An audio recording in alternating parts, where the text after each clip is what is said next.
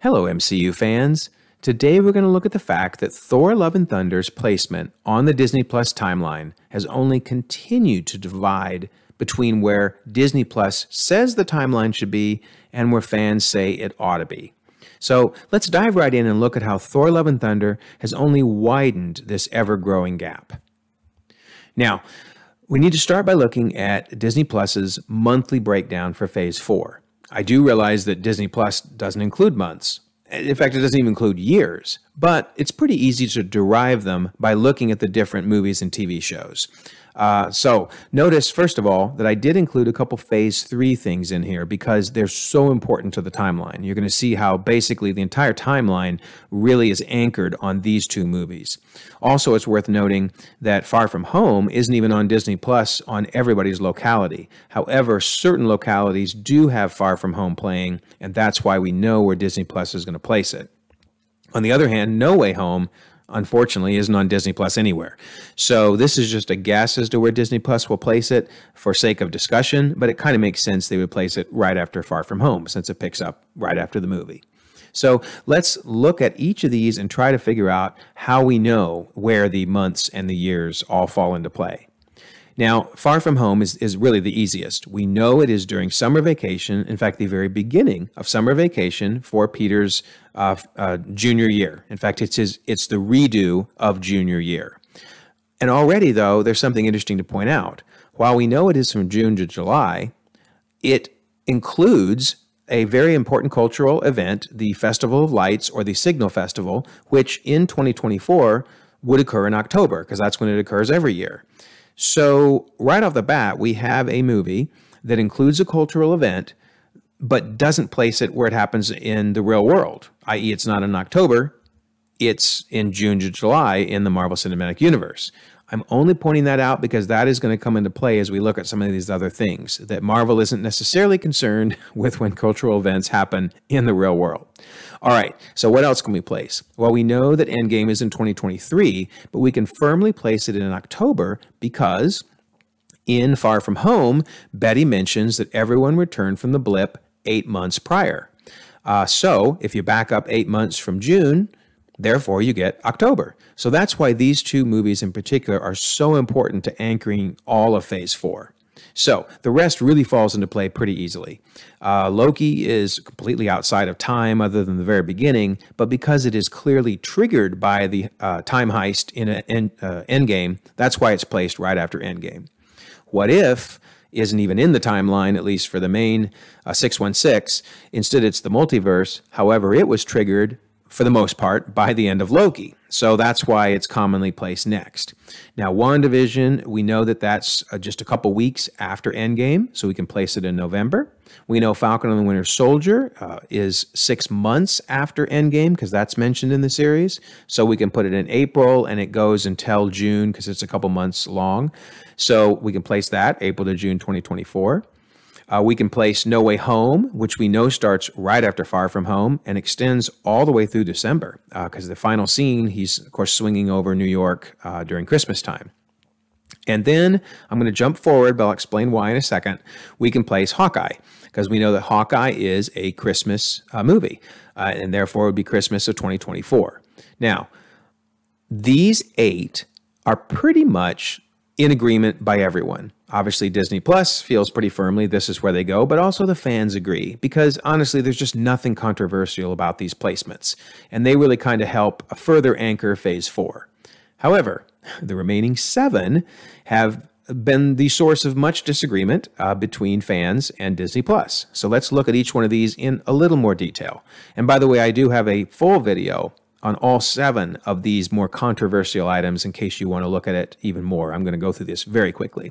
So, Shang-Chi. Marvel would be placing it, appears, in July since it's after the start of No Way Home. So why would they do that? Well, there is a bus scene, the awesome fight scene, and there's a poster that has a July date in it. So, okay, that works. That would fit with July. So why then do fans have an issue with this? Well, that's because the movie centers heavily around the Qingming Festival. That's the only way they can get into Ta Lo. So the Qingming Festival in the real world happens April 4th through 5th in the year of 2024. So therefore, that would mean Shang-Chi must be happening late March, early April. However, again, Disney Plus and Marvel place it in July. So we can already see where fans are starting to disagree with the timeline. Now, I will point out, though, we already noted that Far From Home references a cultural event, the Festival of Lights, in a totally different time frame than when it really happens. So this would mean Disney Plus now is saying both of these happen at a different time than their cultural events. Interesting, huh? Then we move to Eternals. Now, Eternals we can place in October because if we look at the movie, there's an awful lot of cold weather clothing throughout, and there's also a pumpkin on display down there in the lower left image. And it looks like it might be carved. It's kind of hard to tell. No matter how much you zoom in, it just starts to get really grainy.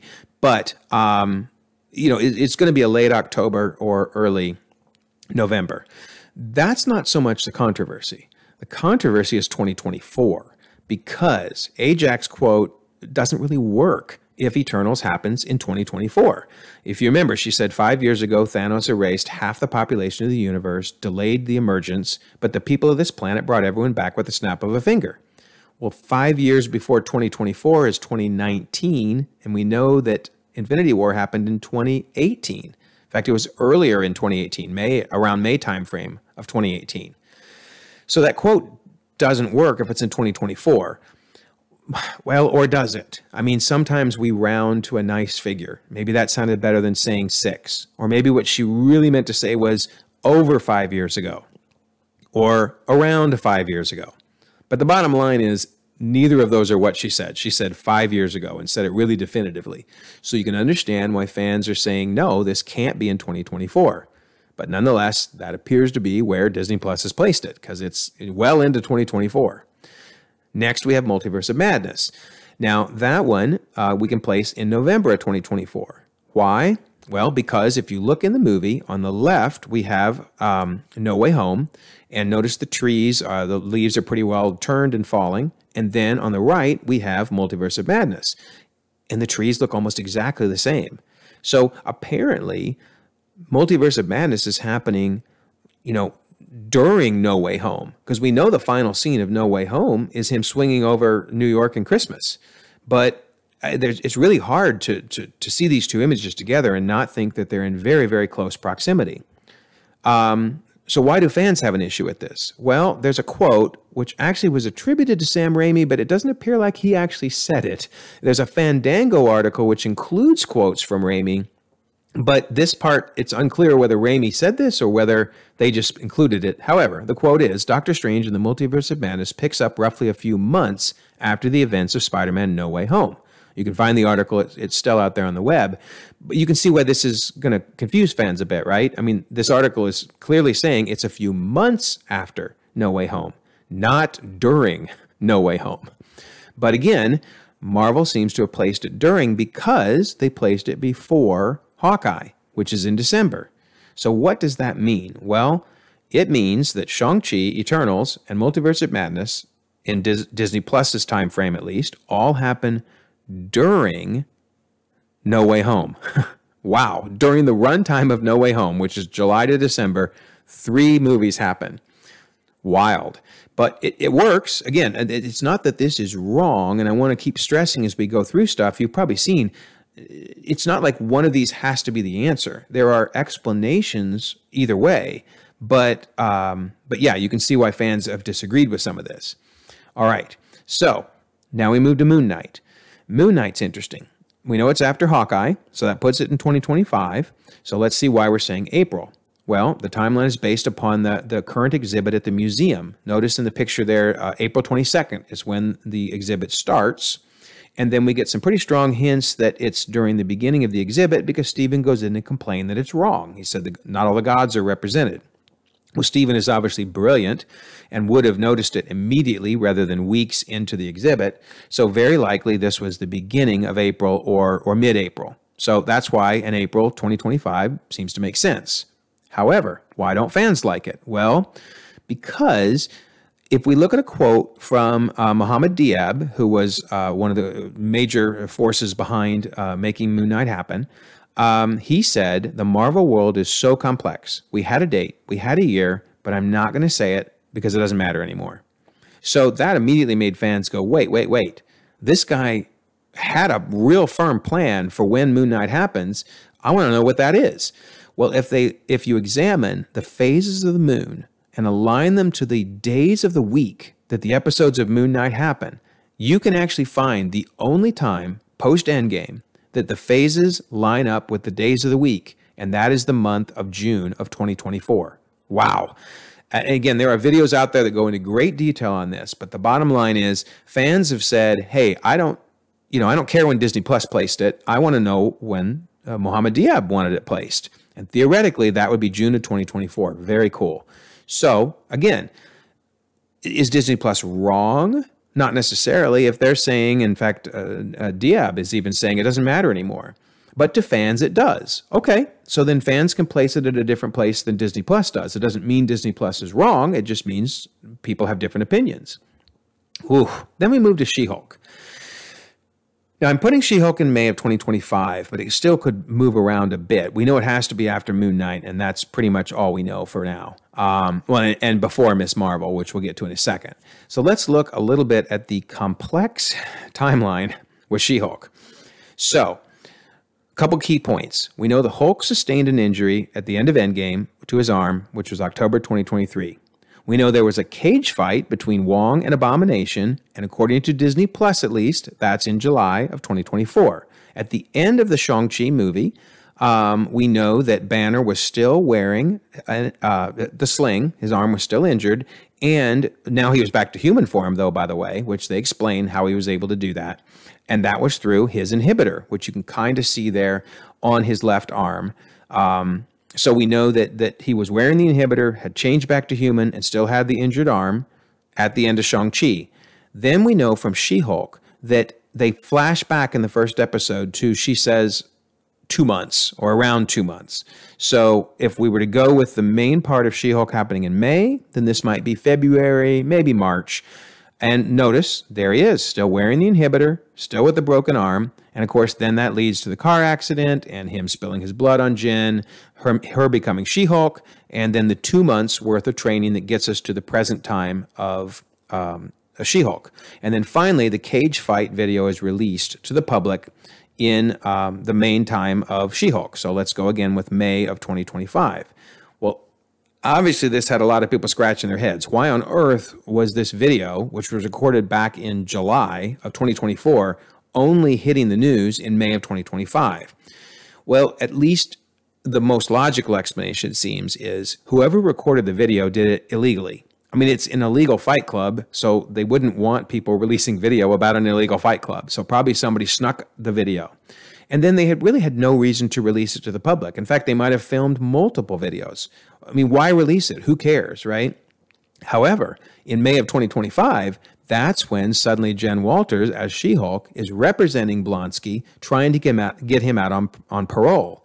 Now, this is news. This is big news. That whoever had that video might have said to themselves, wait, I can sell this. Oh, man. So now it gets released. I guess my point is, it's legitimate to believe that there might have been a gap in time between when it was filmed and when it was released. Now, Disney Plus would, have that be almost a year, but we know it has to be at least 2 months, right? Because we know that at the end of Shang-Chi, he was still Banner with the arm sling, and we know then there's at least 2 months of training that Jen goes through before we get to present day in She-Hulk. So if there's at least a 2-month gap, couldn't there be, a 9 or 10 month gap? Sure. I mean, again, you hear this theme, right? It's not that Disney Plus is wrong. It's that Disney Plus has a position that could also be a different position. It could be that this occurs earlier. However, there is a reason why the later in the timeline makes more sense. If you remember, Wong places She-Hulk after No Way Home because he says, I'm not erasing any more memories. Not again. It's very messy, believe me. So many believe he's referring to the memory erasing spell in No Way Home. Now, granted, he could be referring to other times when the spell was used. I mean, you remember Doctor Strange even joked about, do you remember the party we threw? And he's like, no. And he's like, see, the memory spell works. So it could be Wong is referring to a different time, but it certainly seems like he is referring to the memory erasing spell in No Way Home. Additionally, if you follow his outfits, he was wearing one thing in Shang-Chi, the same thing in No Way Home. Then he moves to kind of like the superhero outfit in Multiverse of Madness. And then there, when he appears in She-Hulk, he's got that new outfit on. Now, outfit chronology isn't necessarily conclusive proof, but it's just one more thing to make you think, yeah, She-Hulk is happening after No Way Home and Multiverse of Madness. So, is Marvel's placement correct to put it this late in the timeline? It can be. It works. And that's the most important thing. If something just flat out doesn't work, we need to question it. But this placement works. It just is a little head scratching. Okay, then we move to Miss Marvel. And Miss Marvel, we know, is after She-Hulk. And I'm placing it in September because if you look closely in the episode, there's all kinds of hints that it's early in Kamala's school year. First of all, she's in her junior year. She hasn't done college admissions yet. She hasn't done the SAT yet. Kamran, who becomes very important in the series, is transferring in, which you wouldn't do at the end of a school year. There's posters for choosing the homecoming queen. That makes you think beginning of school year. And the computer screen, there's one quick frame where if you pause it, you can see that it shows her Q1 grades. They're talking about the first quarter grades. You wouldn't talk about those if it was the end of the school year. And then lastly, the show's writer and producer said that it's approximately 2 years after Endgame. We know Endgame was October 2023, so September of 2025 would make sense. However, one issue is this is the third time that there has been a cultural reference in a series which may or may not be happening at the right time for when it happens in the real world, because they reference the Eid celebration, and it's the second Eid. They make that really clear. And the second Eid celebration of 2025 would be in June, which would now place it at the end of Kamala's junior year, not the beginning. So what do we do with this? Well, there seems to be a ton of clues that it's the beginning. So that's why I believe that it is firmly September 2025, and that this is in fact the third time where a cultural event is featured in a movie or a TV show, but is not when it happens in the real world. And I'm just going to throw out maybe a crazy in-universe theory. Maybe after Endgame and 5 years of the blip, they reset some of these dates. They changed the dates. They said, you know what? The original dates are so messed up now because of the blip that's why they're happening at different times than we're used to them in the real world. Crazy idea, but the bottom line, it doesn't matter. It seems like Marvel just doesn't care when stuff happens in the real world. All right, and so finally, we get to Thor. Thor, which has, like I say, further created this distance between what people accept for the Disney timeline and what they think it really should be.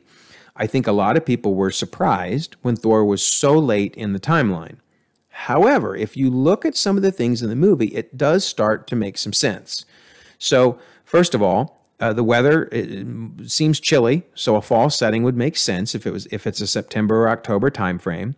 And in fact, one of the few images of the movie that looks like it's spring or vibrant summer didn't actually happen in the movie. This is the deleted scene, which they showed it in the trailers, and it's widely found on the internet, but it's not actually in the movie. So really, most of the movie is a fall setting, or it could be an early spring setting, but it would be a time frame when people are wearing clothes.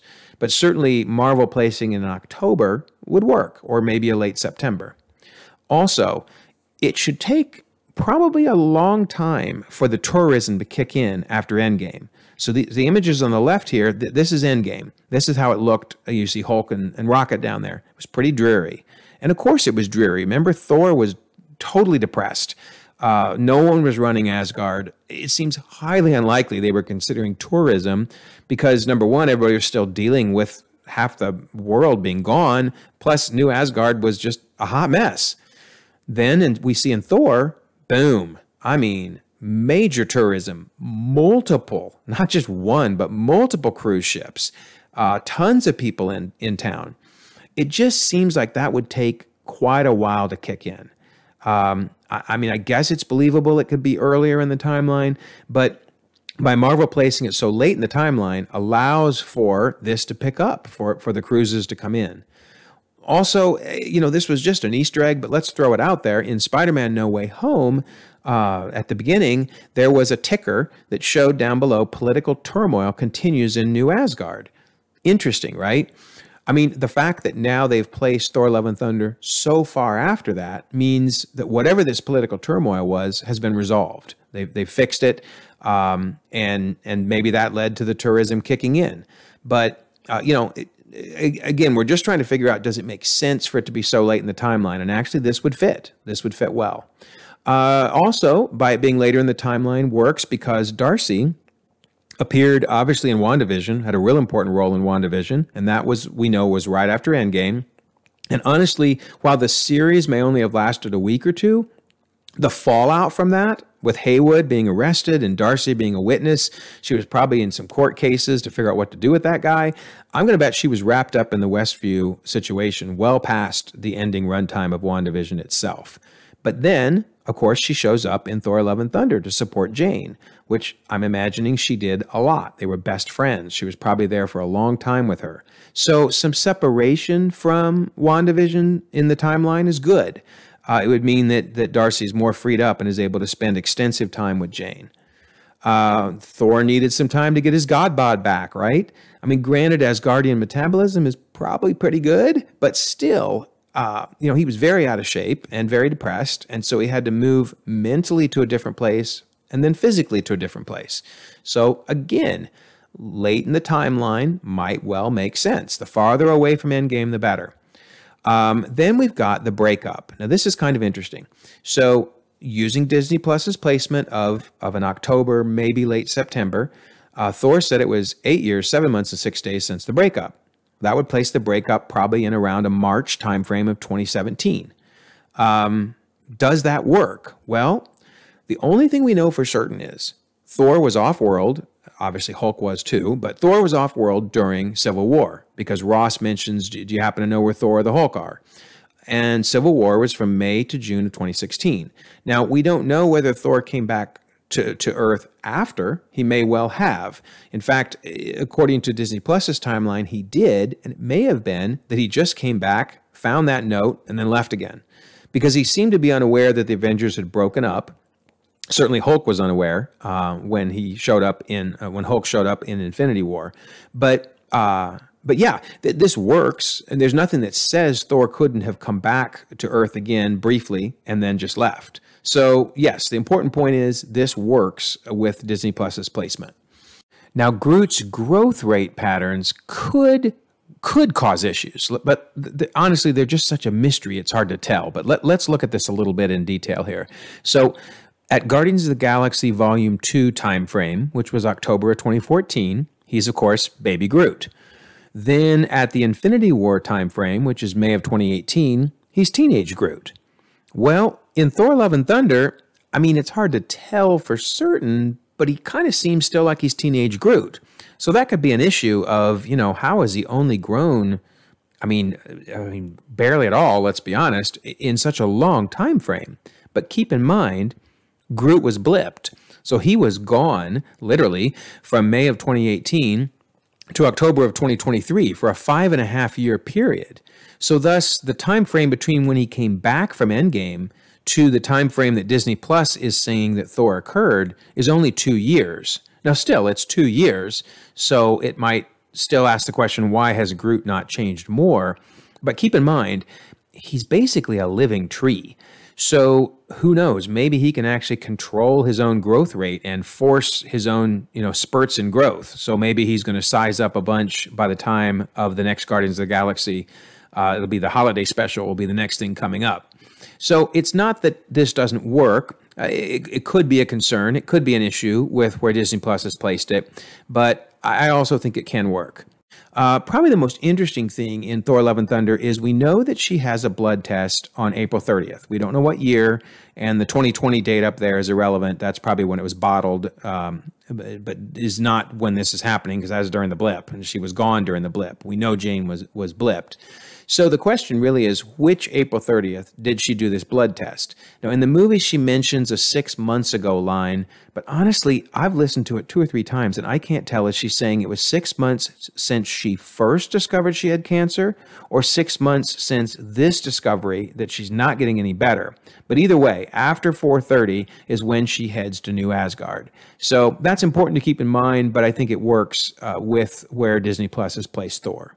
So bottom line, they have him, well into the end of 2025, September or October. We know it's just after Miss Marvel is all we know for sure.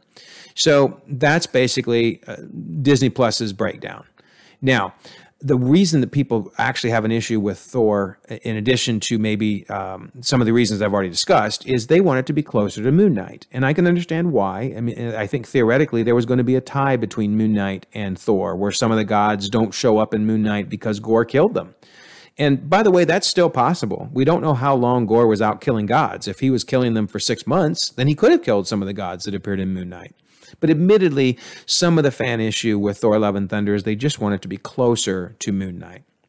So there you have it. Again, this is the monthly breakdown of Disney Plus. Now let's look quickly at the fans' monthly breakdown for Phase 4. Now we can immediately put in the 8 shows and movies that aren't controversial. These are the ones that, again, I've not heard any fans take disagreement with. Now, then the fans place Eternals much closer to Endgame. And I'll be honest, of all the placements in Disney Plus, this is the one that is the most head-scratching to me that they place it in 2024. So, in November, December, maybe even a January, February of 2024. But the point is, Eternals, fans place it much closer to Endgame. We already discussed the fact that with Shang-Chi, they place it around the Qingming Festival, which is end of March, beginning of April. Now, Thor Love and Thunder, this is interesting because the fans want it to be close to Moon Knight, and in fact, a little before Moon Knight, potentially. It works out that way if you look at the phases of the moon. So the same theory that was used with Moon Knight's placement fits Thor around 2024 of May. I guess a couple concerns I might have with this is it gets it really close to Endgame. Now we're only 6-7 months out from Endgame, and that tourism really had to kick in pretty fast. Thor had to lose his weight really fast. And then, as we discussed, Darcy is really tied up in Westview. It's unclear when Jane would have found out she had cancer, but it could make their stories not work alignment-wise. But let me be clear, I don't think any of those stop it from being in May. Just like I think Marvel's placement in late 2025 works, I think this works. There are issues with both, but none of them are backbreaker issues. None of them are going to make it impossible. So that's Thor. Then again, Moon Knight, we discussed earlier, by placing it around the phases of the moon, puts it in June of 2024, and now it's right by Thor Love and Thunder, where fans would like to see it. She-Hulk, I don't know if anybody's figured out exactly where they think it should be. I'm placing it here because most fans that I've heard want it to be closer to Shang-Chi. Now, this gets tricky because of Multiverse of Madness and No Way Home and seemingly Wong's appearance being after those. But I did also mention, his wardrobe is not a definitive solution to where it is placed, and he could have been mentioning an earlier memory spell. So it is not impossible that She-Hulk could be closer to Shang-Chi in the timeline. Multiverse of Madness, we discussed the fact that had that one quote that said it was a couple months after No Way Home, and if so, that would put it in February. And then we discussed the fact that Miss Marvel, if it is when the Eid celebration is occurring, would put it in June of 2025. So again, not every single fan has this exact timeline, but I would say that this is the places people put things if they don't agree with Disney Plus. Now, it's worth pointing out that Multiverse of Madness and Miss Marvel have been ones that I've heard more and more fans moving towards a Disney Plus timeline, agreeing that, okay, that quote wasn't really what Sam Raimi said, and I see how Multiverse of Madness can fit closer to No Way Home. And people have also agreed that Miss Marvel might make more sense at the beginning of her junior year. So I'm going to move those for the moment here just to say those two people seem more willing to say, all right, Disney Plus, maybe it was right. However, these 5, man, they're the ones that people are willing to die on the hill for. And again, I don't think any of these 5 are wrong. I think they work, but I also think Disney Plus's work. And I guess one of the real concerns as I'm wrapping this up is I see headlines like these on videos and articles, and I don't know, can we really definitively make statements like this? Can we say that, there's massive timeline mistakes, that Disney Plus is wrong, that Disney Plus broke the timeline, that the fan timeline is better, that Disney Plus, again, gets it wrong. I understand these type of headlines can increase clicks and increase views, but at the end of the day, did we really see any of the Disney Plus entries that were just wrong? I mean, we may disagree with them, and Eternals being the shakiest one on the Disney Plus timeline, but are they wrong? I mean, can you really just discount the whole timeline? I don't know. I just don't think these type of headlines are productive to having a good discussion where we're really trying to get to the root of the issue. But that's just my opinion. It's just not my nature to be that controversial, I guess. So, end of the day, I think the fan timeline works. I don't have any real issues with this. And I think the Disney Plus timeline works. I don't have any real issues with this. And I think any combination of the two, as long as it doesn't break continuity, that also works. Maybe you think Shang-Chi is right in Disney, but you think Moon Knight is wrong on Disney. There's all kinds of combinations. That's what makes this so much fun, is there isn't a definitive answer. Now, granted, Disney Plus would say theirs is the definitive answer. I get that. But it is kind of cool that you can mix and match these things a bit. That's what's just so much fun with the Marvel Universe. So I guess the real question is, what's going to happen from here? Are we going to get closer or not? Is this going to continue to be our face as things show up in Disney Plus? And are we going to continue to have disagreements and get farther and farther a gap? Or as we move into phase 5, and this is what I'm hoping, will the timeline settle down? Phase 4 was rough because of the pandemic, was rough because of so many things. But I really think going forward, it's going to be more clear and we're going to have less, disagreements between fans and Disney Plus. But most importantly, don't let any of this timeline stuff keep you from enjoying the Marvel Cinematic Universe. It's awesome. We've got so much good content. Not everything's perfect. I get that. But still, there's a lot of good content. So I hope this video has encouraged you that, we're not that far off, really, between fans and Disney Plus. And at the end of the day, they can both be right without either being wrong. So I hope you've enjoyed this video. Like it if you did. Subscribe if you haven't already. You can check out some more videos. And of course, let's all continue to enjoy as the timeline takes us down the road of the ever-evolving, ever-changing Marvel Cinematic Universe.